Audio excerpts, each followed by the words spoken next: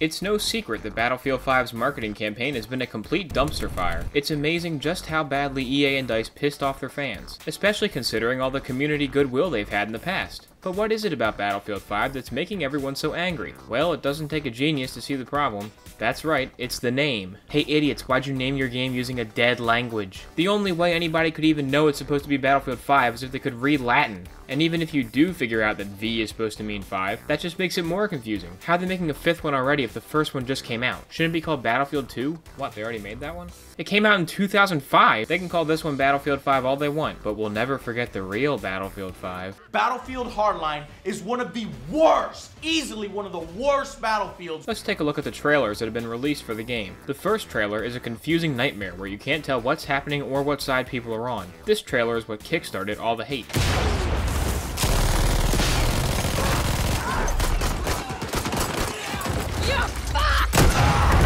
After that, they tried to save face with their multiplayer reveal trailer. Alright, I have a theory about this one. So the music is just like a serious, somber version of the Battlefield theme playing the whole time, and there's only a few actual gameplay sounds.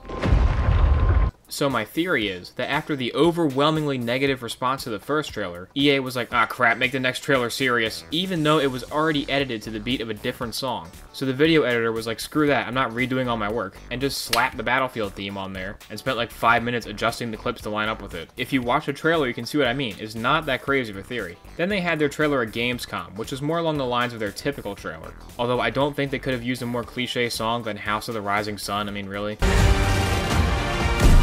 The most baffling thing about all these trailers is that if you wanted to see actual non-scripted gameplay and learn about the new gameplay mechanics, none of the trailers have anything about that. You gotta look up YouTube gaming channels to actually understand what they changed about the game. And I don't want to watch YouTube gaming channels, I hate those guys. So by now people are thinking, you know, the first trailer was kind of bad, but maybe it'll be good. And then they released a trailer all about character customization.